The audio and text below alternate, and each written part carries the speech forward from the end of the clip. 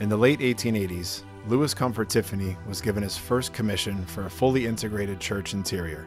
This is a story of St. Hubert's Chapel.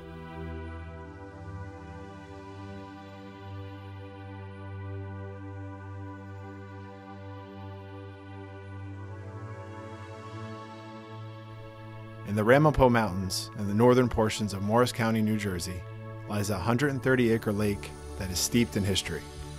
From iron mining that supported early American farmers, to the country estate of one of the early industrial barons, to one of the earliest planned unit developments, this water body has seen and become history.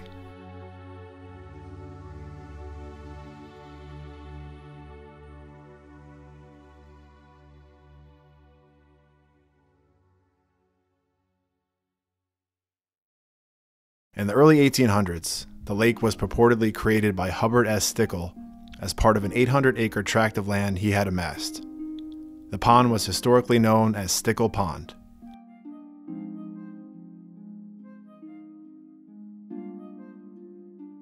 Stickle operated a sawmill and later a forge on the outlet of the lake. Remnants of Stickle's forge can be seen today along the side of the Stonehouse Brook. In 1885, Francis Kinney began purchasing large tracts of land to form a gentleman's country estate. Over the years, Kinney eventually increased his land holdings to over 5,000 acres. At one point, he was the largest landowner in Morris County. Most of the land was located in what was then Pequannock Township. Kinney named his estate Kinnelon. Kinney primarily used his country estate as a hunting and fishing retreat. In 1885, Kinney changed the name of the pond to Lake Kinnelon. Francis Kinney was the second son of Mary Cogswell and Franklin Kinney. His father, Franklin, was a prominent attorney with many political connections. He was appointed as commissioner to the World's Fair in 1851. Franklin Kinney was the seventh-generation direct descendant of William Bradford, who landed in New England on the Mayflower in 1620. Kinney's mother, Mary Cogswell Kinney, was the eldest daughter of Reverend Jonathan and Elizabeth Cogswell. Mary's uncle, Nathaniel Cogswell, was involved in early East Indies trade and became known as the King of the Caribbean. Nathaniel Cogswell had amassed great wealth. Upon his death in 1832, he left the bulk of his $200,000 estate, a fortune in those days, to his niece Mary and her three sisters. The Cogswells can trace their family ancestry back to Charlemagne. Francis Sherwood Kinney was born in New Brighton, Staten Island on October 16, 1839. Young Francis attended school in New Brunswick, whence a restless disposition led him to go to sea. He served on several noted clipper ships and rose to become a mate. He then abandoned a seafaring life and turned his attention to railroads. Under the engagement with William Wheelwright, he built, as foreman, the first wharves and the first 10 miles of the Cordova Central Railroad. He then took command of an expedition to explore the upper waters of La Plata River, and after 2 years of hardship, appeared with a raft built of cedar logs at the head of steamboat navigation, having run the blockade of the Paraguayan War and demonstrated the possibility of rafting on the Uruguayan River. In 1869, Kinney engaged in the manufacture of tobacco at No. 141 Broadway, New York, and founded the firm of Kinney Brothers Tobacco Company, later known as the Kinney Tobacco Company. In 1890, the Kinney Tobacco Company merged with several competitors, including an enterprise owned by James Buchanan Duke, to form the American Tobacco Company. Francis Kinney married Mary Brady, and together they had 4 children: Joel Kinney, Beatrice Kinney, Warren Kinney, and Morris Kinney. On the shore of Stickle's Pond, Kinney erected a large home. Over the years, he enlarged the home to 84 rooms, 4 stories tall, and about 20,000 square feet in size. The family called their country house the Cottage. In addition to their country estate, the Kinneys also own the home at 54th and Broadway in New York City, and a summer home in Narragansett Pier, Rhode Island. Kinney constructed numerous other buildings to support his Kinnelon estate, which included a kennel, cattle barn, bathhouse, gatehouse, superintendent's house, dairy, firehouse, and lookout tower. Most of these buildings were substantially constructed from stone and still survive in the Smoke Rise section of the Kinnelon borough. Many of the buildings have been repurposed, but some still retain their original function.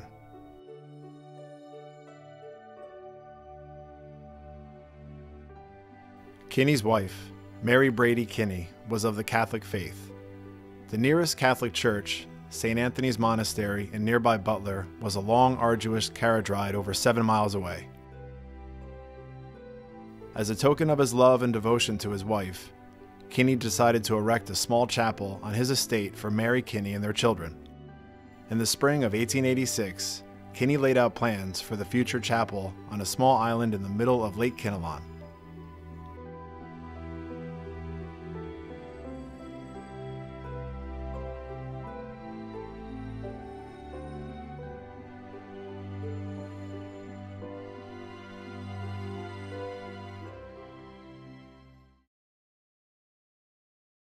It is unknown why Kinney chose the remote island location. Some speculate that he preferred a watery separation between church and state. Others speculate that the remote location was symbolic of the various churches St. Hubert established in the Belgian Ardennes. Construction of the chapel was conducted quietly and secretively. It took 3 years to complete a portion of the church major and clock tower. On the morning of October 25, 1889, the chapel was consecrated for use by the Right Reverend Wynan M. Wigger, Bishop of Newark, and placed under the patronage of St. Hubert. Hubert was a nobleman who was connected to the Roman court. He was a passionate hunter and had little interest in secular matters. The legend is told that one Good Friday, when the pious were attending church, Hubert took to the hunt. As he came upon a clearing in the forest, Hubert observed a large stag which displayed a shining crucifix between its antlers.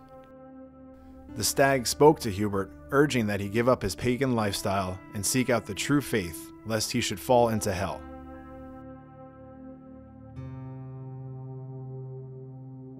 After his strange encounter in the forest, Hubert sought out the advice of Bishop Lambert in Maastricht, who convinced Hubert to give up his worldly ways and take up Christianity. In 708, Bishop Lambert was murdered and Hubert was selected to succeed him. Later, Hubert moved the episcopal see from Maastricht to Liège and established the church there about 720. He was the first bishop of Liège. During his Christian life, Hubert is credited with abolishing pagan worship and establishing Christianity in the remote areas of the Ardennes. Hubert died on May 30th, 727. After the chapel's consecration in 1889, Kinney decided to give his island shrine some historical significance. He wanted to recreate a chapel from the period that St. Hubert lived with a historic and artistic accuracy. In order to accomplish this task, Kinney hired a young artist from New York City by the name of Louis Comfort Tiffany. Louis Tiffany was the son of Charles Tiffany, founder of the famous Tiffany Company. Not particularly interested in the family business, Louis Tiffany pursued an art career. He first studied painting under the guidance of George Inness, who was one of the Hudson River schoolmasters. Later, in 1879, he established the firm of Associated Artists and began to pursue interior decorations.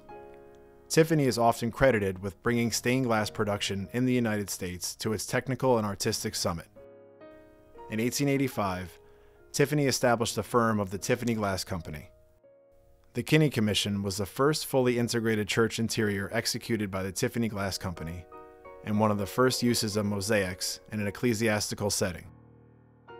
St. Hubert's Chapel was a miniature proving ground and the genesis of many of the artworks that Tiffany would later employ in his church interiors throughout his career.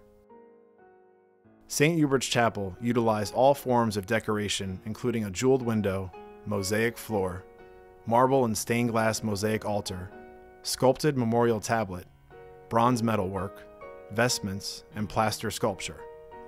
After the Kinney Commission, Tiffany's ecclesiastical business flourished. In the ensuing decade, Tiffany's firms created numerous other church interiors.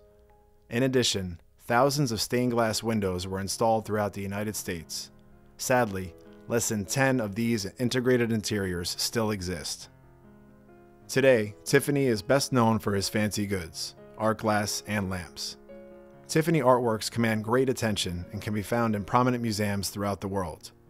Examples of Tiffany artwork can be found in the Corning Museum of Glass, Corning, New York, the Metropolitan Museum of Art, New York, and the Neustadt Collection of Tiffany Glass, Queens, New York. Perhaps the largest collection of Tiffany artwork, including his famous Exposition Chapel, can be found at the Morse Museum of Art, Winter Park, Florida. According to an 1892 New York Tribune article, in order to carry out Kinney's plan for a historically accurate 7th century chapel, Tiffany assembled a team of artists and antiquarians and spent 3 years researching the life and times of St. Hubert in the museums and cathedrals of Europe. Mr. Tiffany, being a very good salesman, convinced Mr. Kinney that the chapel would be incomplete without a Tiffany window. It was at this point that the original building was enlarged. The entry, baptistry, and apse were designed and built. One could notice the distinct difference in the stonework. The older section of the chapel shows little artistic imagination in the selection and placing of the stone. The portions that Tiffany added to the chapel, the entry, baptistry, and apse, utilized cut and faced stone. The stones were color matched to provide greater symmetry. Today, access to the chapel island can only be achieved by a short boat ride. As one approaches the island, the modern boat dock can be seen on the south side of Chapel Island. This is the main departure point for chapel tours. A bluestone walkway leads from the dock to the chapel's entry. One of the major design elements of the southern facade is Tiffany's large oak door, studded with cast bronze hardware. The door was restored in 2003. The process included removing all the original hardware, recasting about 300 bronze nails, and replacing all of the wood in kind utilizing old-growth quarter-sawn oak. Moving to the right, the eastern facade can be observed. The Tiffany Celtic Cross, as well as the Tiffany Memorial Tablet, can be seen.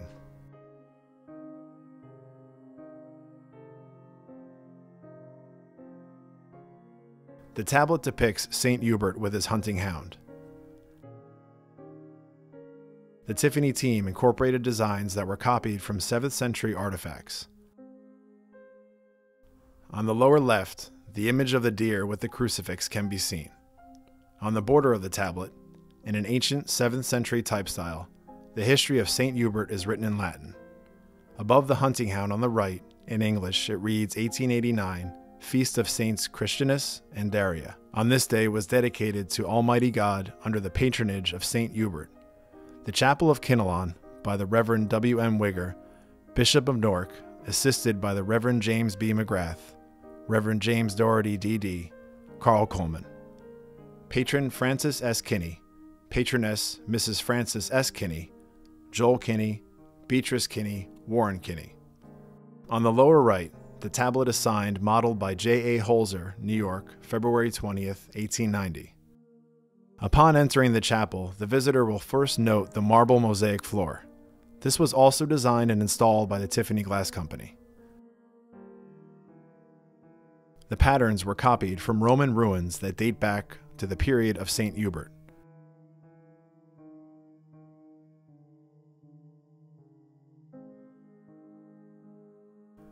The floor is a masterpiece, and is the only artwork inside the chapel that was signed with the Tiffany Glass Company logo. As one moves into the baptistry, the interior of the Tiffany Celtic Cross window can be seen. The symbolism at the bottom represents the Father, Son, and Holy Spirit. The 4 symbols at the top, the eagle, ox, lion, and man, represent the 4 evangelists Matthew, Mark, Luke, and John. This window is filled with hundreds of pieces of thick glass, fractured off so as to reflect the light and add to the brilliance of this window. Some of the glass chunks are 3 inches thick. The glass in the individual scenes was so selected to be viewed from either the interior or the exterior. This Tiffany masterpiece suffered some degree of vandalism. However, the window was also failing from its own weight. In 1994, the window was carefully removed from the chapel and underwent an extensive 10-month restoration, which repaired the broken glass and stabilized the window's weight. An exterior protective glazing was added at this time. Below the Celtic cross window, on this semicircular stone, was a large statue of the Madonna and Child. The figure was sculpted by Gustave Doré and displayed at the Paris Salon in 1880, where it earned a third-place award for sculpture. It was cast in bronze by the T-Bolt foundries. It is very likely that Tiffany purchased the figure for Mr. Kinney. The statue was removed from the chapel in 1948 at the request of the heirs of Morris Kinney and donated to St. Mary's Help of Christians Church, Aiken, South Carolina, by Beatrice Kinney Lamontagne. The figure has remained in the South Carolina church ever since. The bronze statue was obviously part of the original Tiffany design because the pattern in the mosaic floor follows the pattern of the stone pedestal. The large angel figure, titled the Angel of Resurrection, is also a prominent feature in this space. It was sculpted in Italy by Antonio Tantardini and was not part of the original design. This small alcove was the last addition to the chapel and was enlarged to house this figure in 1904.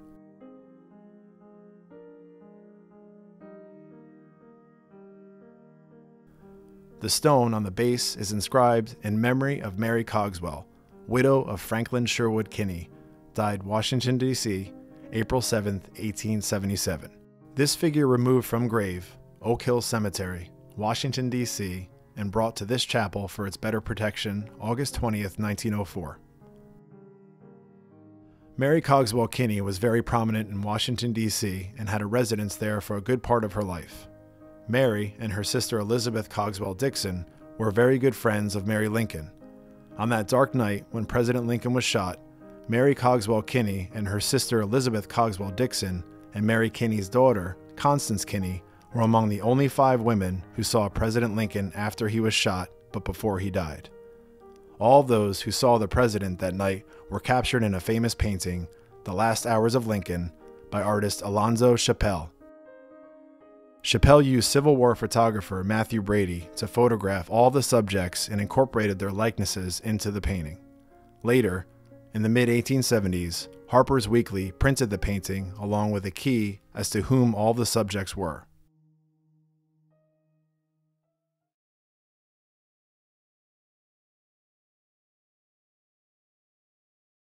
On the wall opposite the Celtic cross, the holy water font was installed as a large clamshell surrounded by abalone.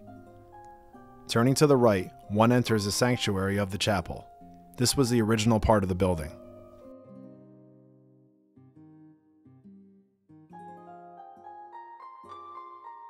Upon entering the sanctuary, to the left is a large fireplace, big enough to roll a huge log into. This was the only means of heating the chapel. Above the fireplace sits a hammered brass scene depicting Saint Hubert with his hunting hounds kneeling before the stag with the crucifix between its antlers. It was created in the early 1900s and was purchased from an antiquities dealer in Spain. Previously, a plaster relief supplied by William Gibson Sons was situated within a recess above the fireplace. The original hunting scene showed Saint Hubert in the forest chasing the stag. There are 8 windows in the sanctuary that depict the life of Saint Hubert.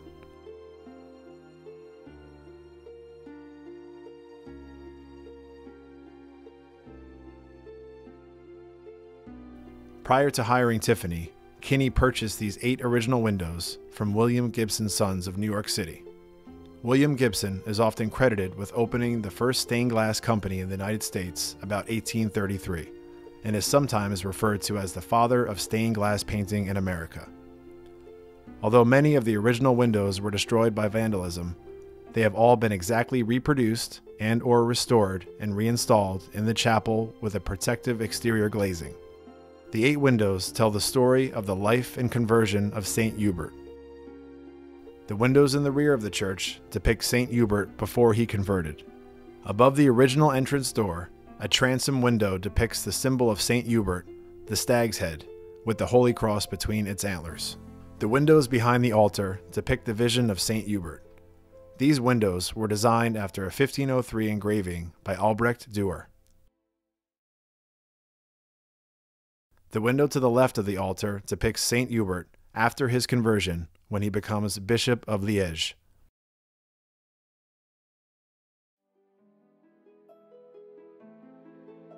The chapel's altar was another Tiffany masterpiece. It consists of geometric glass mosaics on the sides and rear.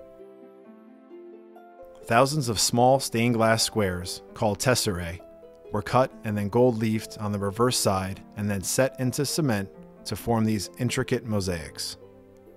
On the lower front, an elaborate relief with hundreds of gilt glass jewels was set into a background of gilt amber glass.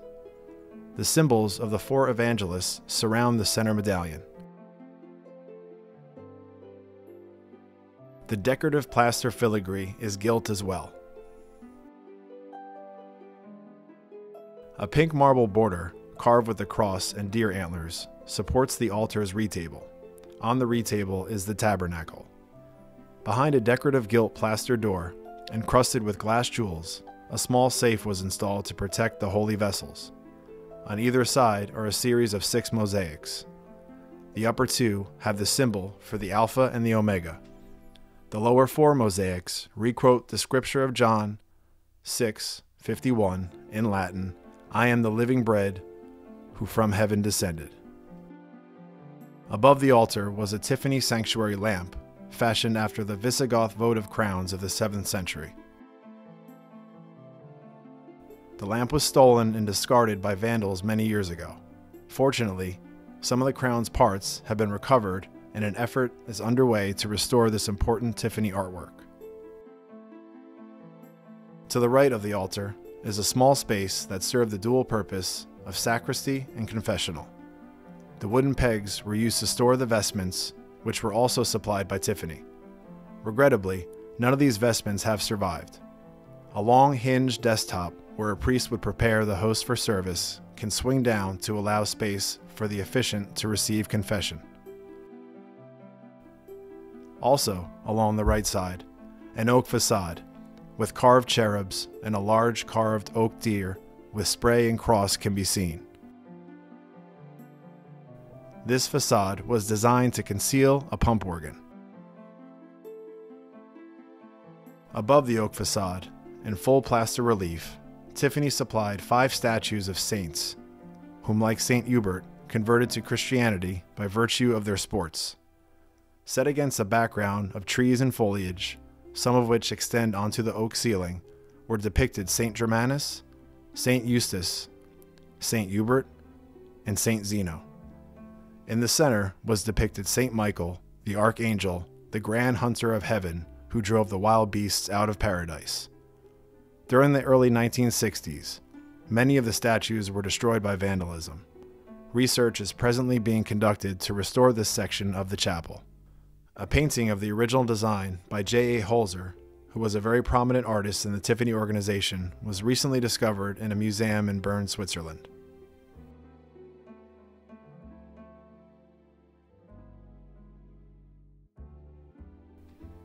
Under the stag's head is a small latticed screen door.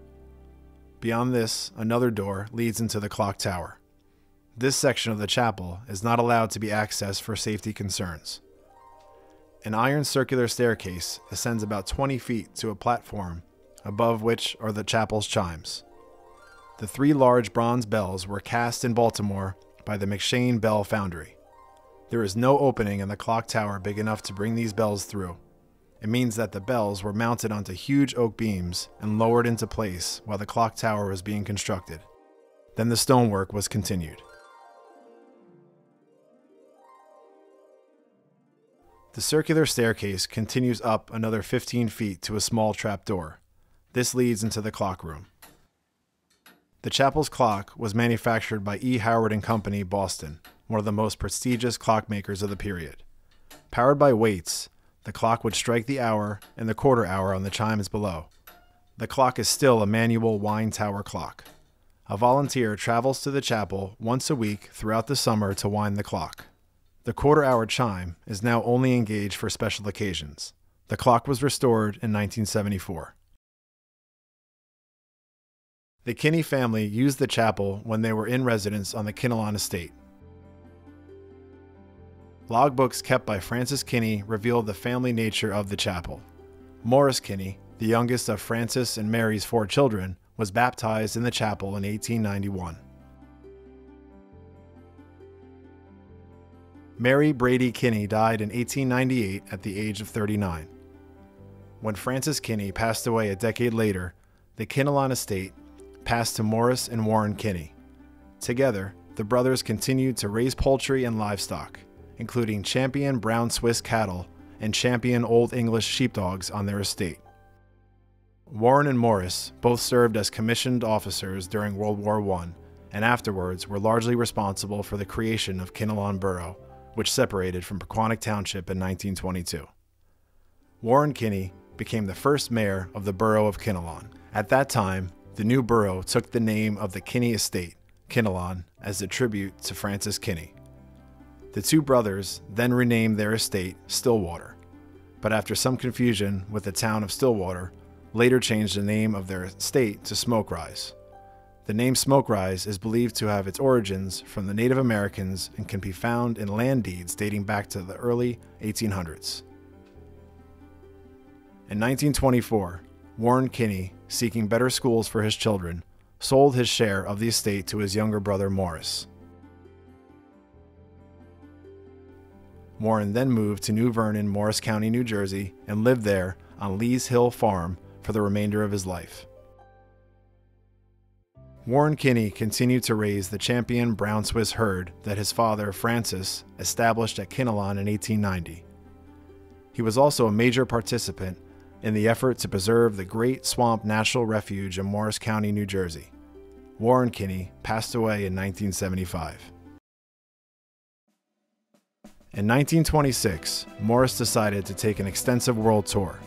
He sold off the entire kennel of Old English sheepdogs and essentially closed down the estate. The trip lasted 5 years from 1927 to 1932. Morris traveled extensively throughout Europe, India, Africa, and the Far East.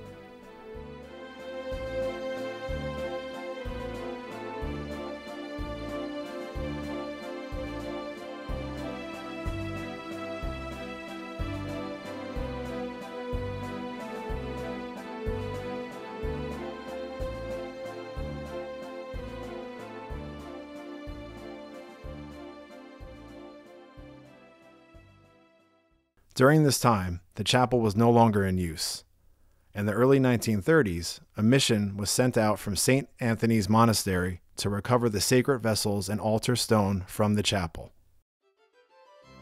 Upon Morris Kinney's return in 1932, he decided to tear down the unwieldy cottage.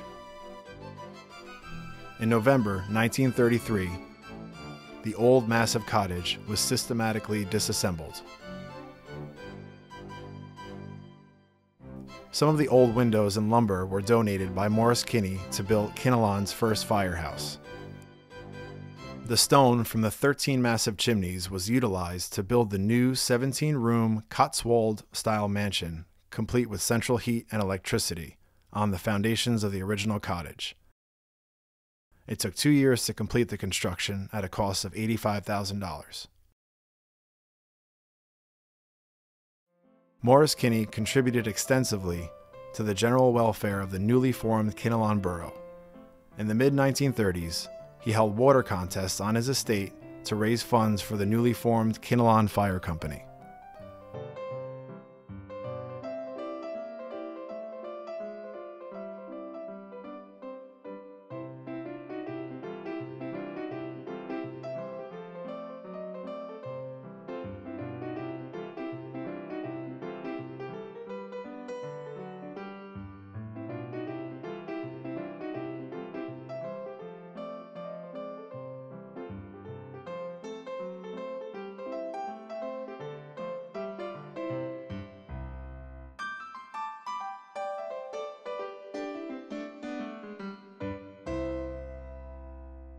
Later, he installed the first plantings around the public buildings to help beautify the fledgling borough, and instituted garden contests to further enhance the beauty of Kinnelon.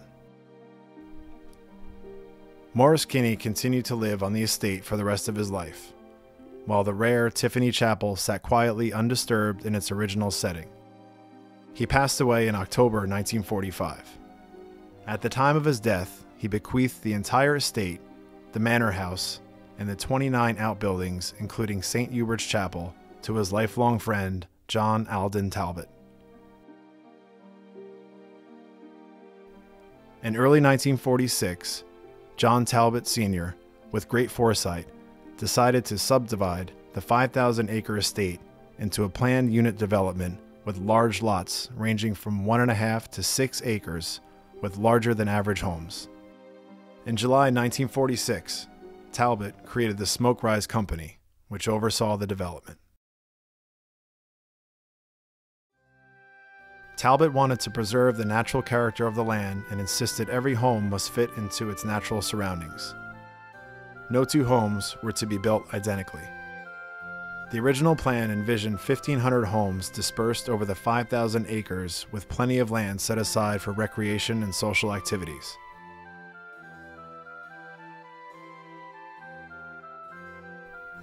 The original plan also envisioned a self-contained village shopping area. In July 1947, Talbot converted the old stone barn into a village inn to serve the new community as an inn, restaurant, bar, and community center. It still serves some of these functions today. Talbot also founded the Smoke Rise Club in 1946, a not-for-profit homeowners association which would oversee the social and recreational needs of his proposed new community.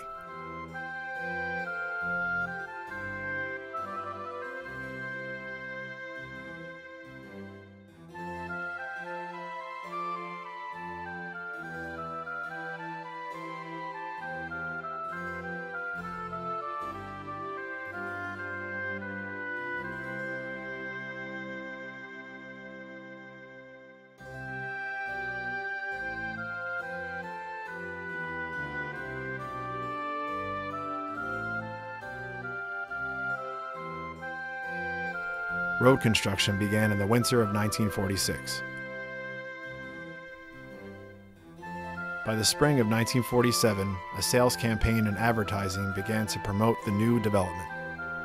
By 1951, over 75 homes were occupied.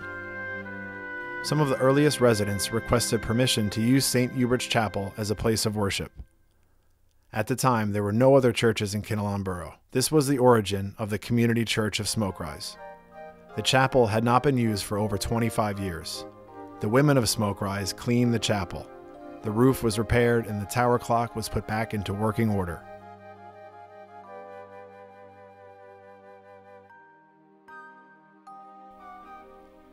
The first service was held on July 1st, 1951. Over 75 patrons attended. Worshippers would travel to the chapel in rowboats, canoes, and 2 longboats that Morris Kinney imported from India in 1932.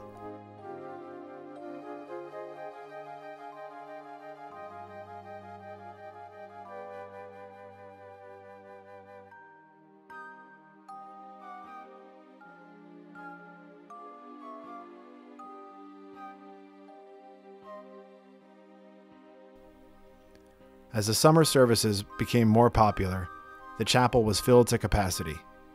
Chairs were set up outside and a generator and loudspeaker were set up on the island to broadcast the services. The chapel continued to be used as a place of worship during the summer months in 1951 and 1952. However, after a sudden summer thunderstorm challenged the worshipers, it was decided to abandon using the chapel for regular weekly services.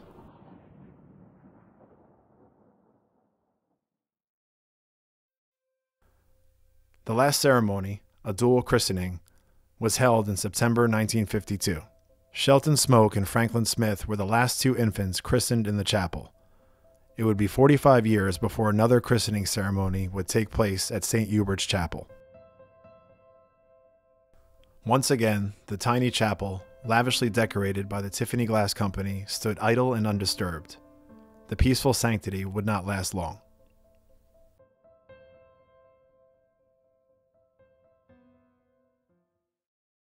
In 1957, teenage vandals broke into the chapel and destroyed and looted its precious Tiffany-designed interior.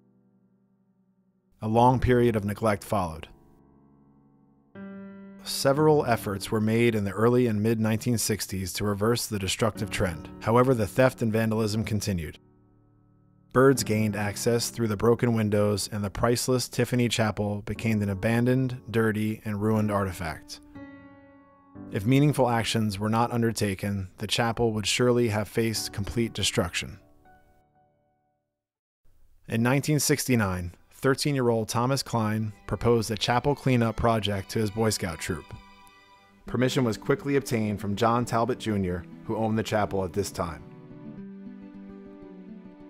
The Scouts boarded up broken windows and cleaned out years of bird manure. Then Tom Klein began a lifelong effort to restore the chapel to its original condition. During the early years, Klein restored the tower clock, replaced the roof over the chapel, secured various chapel elements, repaired woodwork, and countless other projects to preserve and protect the fragile structure. Today, almost 50 years later, Mr. Klein is still involved with the chapel's restoration and serves as lead conservator for the chapel project.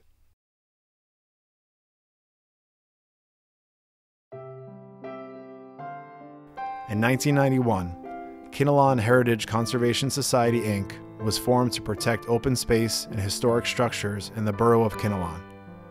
Kinnelon Heritage has been one of the leading supporters of the chapel restoration project. Through the ensuing years, Kinnelon Heritage has sponsored a number of restoration projects, starting with replacement of the roofs in 1992. Later, Kinnelon Heritage supported the restoration of the entrance door, the Celtic cross window, the original 8 stained glass windows, the interior woodwork, and the Tiffany altar. There is still work to be done to complete the restoration, and Kinnelon Heritage is committed to seeing the restoration process continue. In time, the once precious Tiffany design chapel will be completely restored to its original appearance. We hope you have enjoyed this online tour of St. Hubert's Chapel. Please direct any comments or suggestions to Kinnelon Heritage Conservation Society, Inc. via our email, which can be found on the website kinnelonheritage.org.